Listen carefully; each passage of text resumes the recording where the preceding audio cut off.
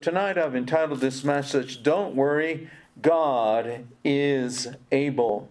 And what I'd like to do is read Psalm 105 with you, and then I'm going to come back and I'm going to make some closing remarks. And so this particular message tonight is more or less, I think, a reading time together. And so we'll begin in verse number 1. If you're able to follow along, Psalm 105, beginning with verse number 1. Give thanks unto the Lord, call upon his name, make known his deeds among the people. Sing unto him, sing songs unto him, talk ye of all his wondrous works. Glory ye his holy name. Let the earth, the heart of them that rejoice, that seek the Lord, and seek the Lord and his strength. Seek his face evermore. Remember his marvelous works that he had done, wonders and the judgments of his mouth. O ye seed of Abraham, his servant, the children of Jacob, his chosen. He is the Lord our God. His judgments are in all the earth. He hath remembered his covenant forever, the word which he hath commanded to 1,000 generations, which covenant he made with Abraham, and to his oath unto Isaac, and confirmed the same unto Jacob for a law, and to Israel, and for an everlasting covenant, saying, Unto thee will I give the land of Canaan, a lot for your inheritance. When they were but a few men in number, yea, very few, and strangers in it, when they went from one nation to another, from one kingdom to another people, he suffered no man to do them wrong. Yea, he reproved kings for their sakes, saying, Touch not mine anointed, and do my prophets no harm. Moreover, he called for a famine upon the land. He brake the whole staff of bread. He sent a man before them, even Joseph, before who was sold for a servant, whose feet they hurt with fetters, and he was laid in iron, until the time that his word came, and the word of the Lord tried him. And the king sent and loosed him, even the ruler of the people, and let him go free. And he made him lord of his house, and ruler of all his substance, to bind his princesses at his pleasure, and to teach his senators wisdom. Israel also came into Egypt, and Jacob sojourned in the land of Ham. And he increased his people greatly, and made them stronger than their enemies, and he turned their heart to hate his people, to deal subtly with his servants. He sent Moses his servant, and Aaron whom he had chosen. They showed his signs among them, and wonders in the land of Ham. He sent darkness and made it dark, and it rebelled not against his word. He turned their waters into blood, and slew their fish. Their land brought forth frogs in abundance, and the chambers of their kings. He spake, and there came divers sorts of flies, lice in all their coasts, and gave them hail for rain, and flaming fire in their land. He smote their vines also, and their fig trees, and brake the trees of their coasts. He spake, and the locusts came, and the caterpillars, and that without number. And did eat up all the herbs in the land, and devour the fruit of their ground. He smote also all the firstborn in their land, and the chief of all their strength. He brought them forth also with silver and gold, and there was not one feeble person among their tribes. Egypt was glad when they departed, for the fear of them fell upon them, and he spread a cloud for a covering, and a fire to give light in the night. And the people asked, and he brought quails, and satisfied them with the bread of heaven. He opened the rock, and the waters gushed out, and they ran in dry places like a river. For he remembered his holy promise in Abraham his servant, and he brought forth his people with joy, and his chosen with gladness, and gave them the lands of the heathen, and they inherited the labor of the people, that they might observe his statutes and keep his laws. Praise ye the Lord. Lord, thank you for your word, and thank you for the testimony of how you have taken care of your people throughout the ages. And I trust that, Lord, that your will be done now. Speak to our hearts. Thank you for your word. We pray all these things in Jesus' name. Amen. In Psalm 105, there are some key thoughts I want to share with you. First of all, if God is able, And we are reminded throughout the New Testament and in the book of Psalms to cast all our concern, all of our burdens, because God is going to sustain us. So I believe there's some wonderful truths here. I would encourage you to go back and study Psalm 105. We must not worry, and we shouldn't, rather, because God is faithful. What is He faithful about? What is faithful God, the faithful God spoken of in Scripture? First of all, God is faithful to keep His word. In verses 8 and 9, He says, He hath remembered His covenant forever, the word which He commanded to 1,000 generations, which covenant He made with Abraham, and His oath unto Isaac. What could it be that God promised? We know He promised salvation, right? That's a given from Genesis 3:15 on through the New Testament. But we know there's an insight into the book of Luke. I'm not going to ask you to turn there. In Luke chapter number 1 and verse 72, it says, to perform the mercy promised to our fathers, this is a commentary, and to remember His holy covenant, the oath which He sware to our father Abraham, that He would grant unto us that being delivered out of the hand of our enemies might serve Him without fear. Now that's a promise that God made to Abraham and to his descendants. What is the promise? When you study this thing out, God led him to the land of Canaan, that is Abraham, and God provided salvation not only for him, but for all those that would believe. But God enabled His people to serve Him without fear. You say, how is that possible with all the chaos and even with the persecution that a Christian can have or a believer can have? Because if we recognize the God of heaven, the God that keeps His promises, He's now on board. The book of Hebrews chapter 13 reminds us, I will not fear what man shall do unto me. Someone rightly stated, faith in the Lord will take the fear out of the living. Let me say that again. Faith in the Lord will take the fear out of the living. You can trust in God and we can believe in Him because God keeps His word. So don't live a life of worrying. Don't live a life of anxiety. Turn to the one that keeps His promises, keeps His covenant. Number 2, God is also able to protect you. God is able to protect you. Now there is a passage from verses 11 through 14. When you look at the life of Abraham, he started out from Ur of Chaldees. And God led him about 1,000-mile journey on near the area of we would call Egypt, in the land that was plenty and well watered. And it was during his journey that God changed his name, Abram to Abraham, and his wife Sarai to Sarah. And then he began to make his journey. And on his journey he would meet men that were kings. This one particular king wanted to have a relationship with his wife. And in the end, God protected him and his wife. Look at verse 11. Saying unto thee, I will give thee the land of Canaan and the lot of your inheritance. This is speaking of Abraham and Sarah. When they were but a few men in number, yea, very few, and strangers in it. And when they went from one nation to another, from one kingdom to another people, He suffered no man to do them wrong. Yea, He reproved kings for their sakes. When you read the account mentioned in Genesis 12 about Abraham and Sarah, especially when they came into the presence of the king, God basically told them and spoke to the Pharaoh that He would take care of His own. Pharaoh did not mess. Pharaoh did not harm Sarah or Abraham.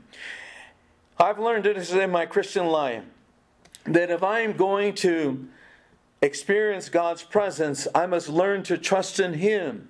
God is faithful. He has said, I will never leave you. I will never forsake you. The eyes of God are in every place. The Bible tells us that He can see us right where we are.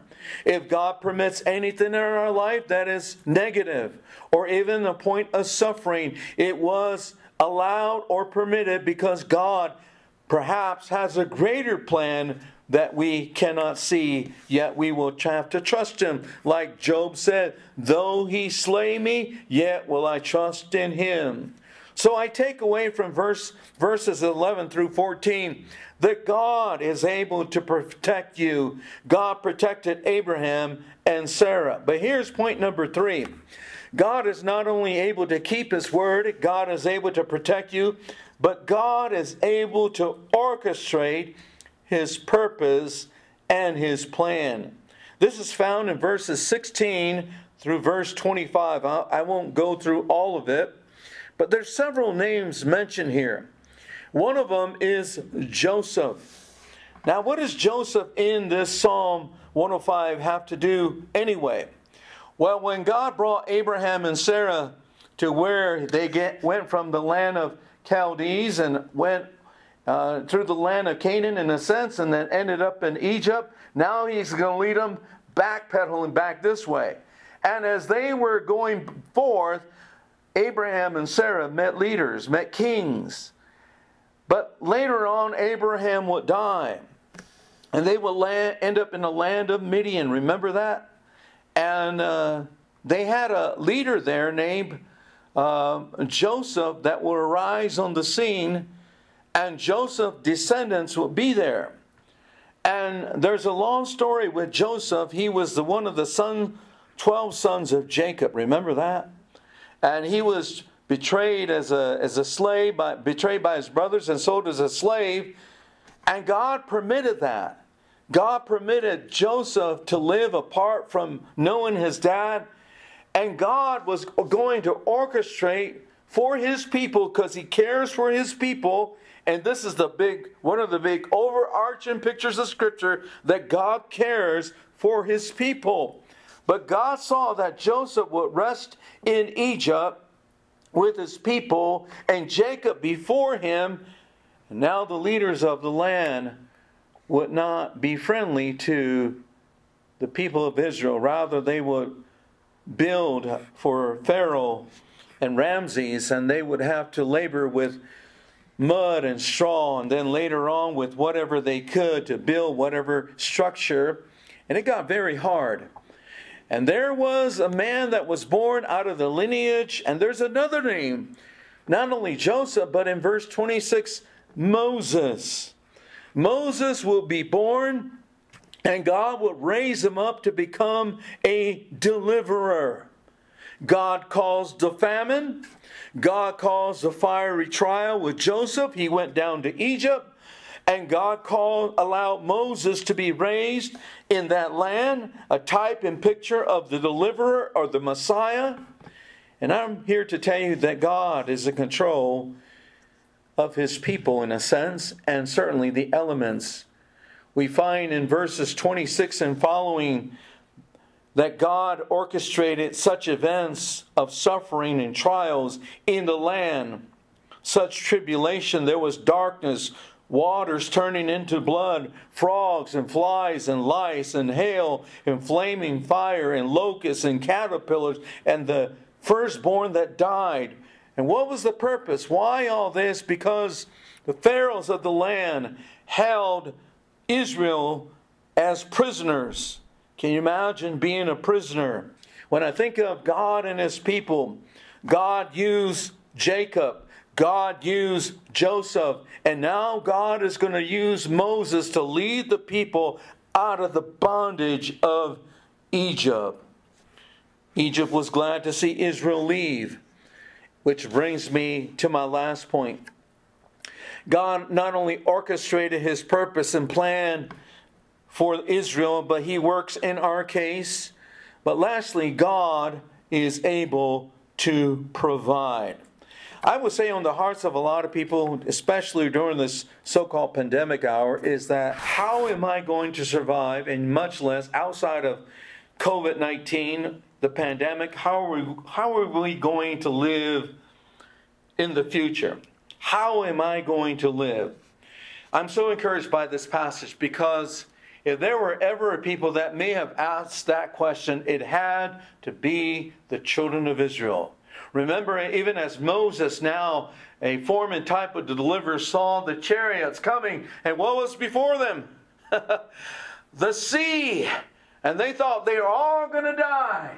And God allowed them to what? Walk on dry land. And they crossed that river.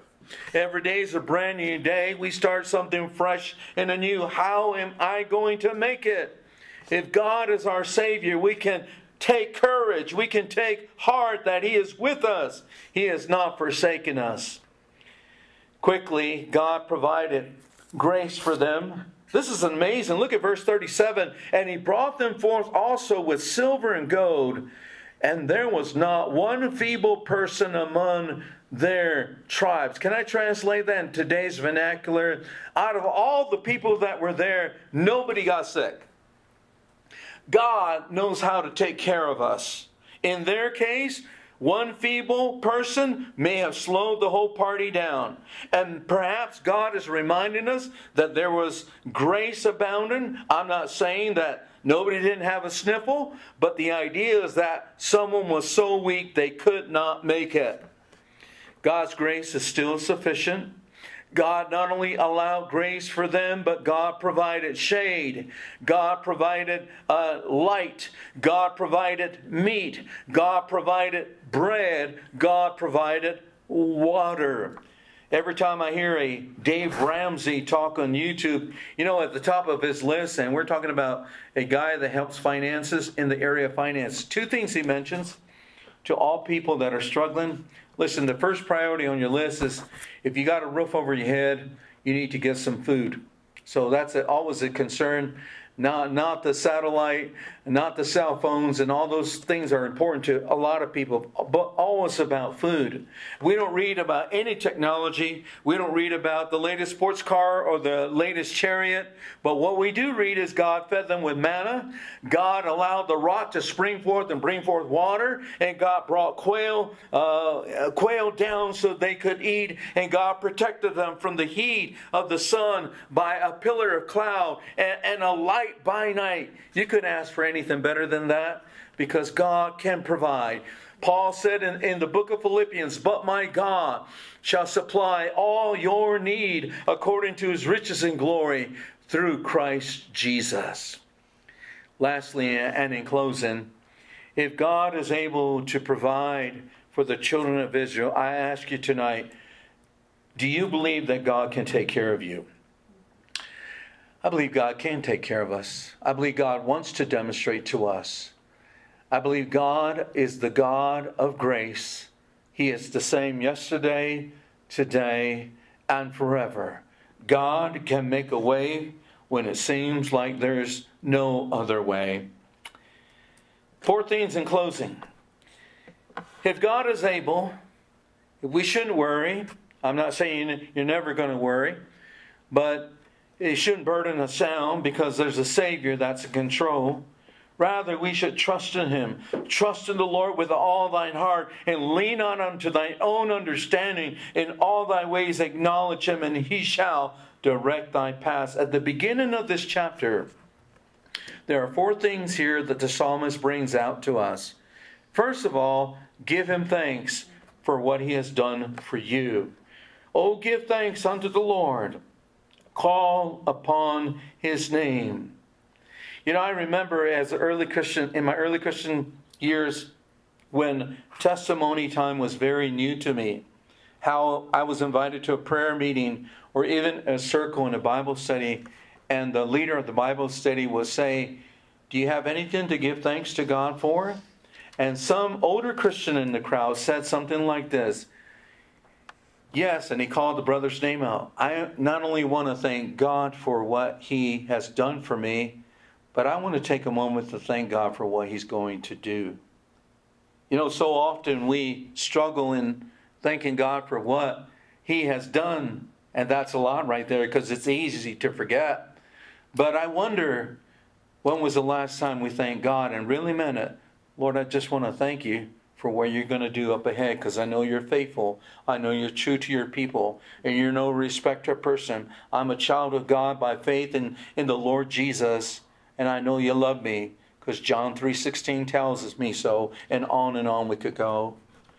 But we can thank God for Him, giving thanks, not only for what He's going to do, but what He has done. Number 2, sing unto Him. Make a joyful noise unto Him. Verse 2, sing unto Him, sing psalms unto Him. Talk ye of all His wondrous works. When we talk of His wondrous works, then we give God the glory. Number 3, this is a must in the believer's life. Seek the Lord. Seek Him in prayer. Seek Him in His truth. Verse 3 says, glory ye in His holy name. That will be the name which is above every name. Let the heart of them rejoice that seek the Lord. Verse 4, seek the Lord and His strength. Seek His face till you're 65. Seek His face till you graduate from high school. No, seek His face all the days of your life. And then lastly, remember, God has taken care of you. Verse 5, remember His marvelous works that He hath done. That's why I've encouraged Mount Taylor Baptist Church over the years to keep yourself a little journal. Keep yourself something you can write on. I have gobs and gobs of these. I have written over and over in my Bible. It's nice to have just a regular journal where you maybe keep a prayer list. We've done that. And just watch God. And when you feel like, Lord, I don't know how I'm going to make it, open up the journal. Rehearse. And that's what the psalmist says. Remember what the Lord has done for you. You say, why? Because while we're still on this earth, things are going to happen that sometimes are out of our control. Things are going to take place that are somewhat uncomfortable, so we can trust in God. Let's pray. Father, we praise you for the Word of God tonight, and I pray that the Holy Spirit will continue to help us to lean on you and to be able to trust you each and every day. Lord, my oh my, how you have taken care of Abraham and Sarah, and Lord, how you took care of their descendants, even when they started out small, just a few people, and how you took care of the, perhaps, as the historians say, millions crossing the Red Sea, or at least 500,000. And Lord, how you watched over them in the land of Egypt, though they incurred some hardness, and how you provided for them once they were free, and how not a single one of them was so weak that they couldn't make it. And Lord, thank you that you are able to provide and do exceedingly and abundantly above all that we can ask or think. Now I ask that you help us, encourage your people, Lord, even this week, and Lord, for this Sunday and this coming fall and into the winter months, that God, that you would remind us that you're a very present help in the time of trouble, that your grace is sufficient, that, Lord, that nothing is too hard for you to do. And Lord, thank you that you're able to save unto the uttermost. Now, God, we ask that you continue to keep us safe, give everyone's traveling mercies home, bless our time this week, and Lord, use us as you see fit, and we'll give you praise. In Christ's precious name we do pray. Amen.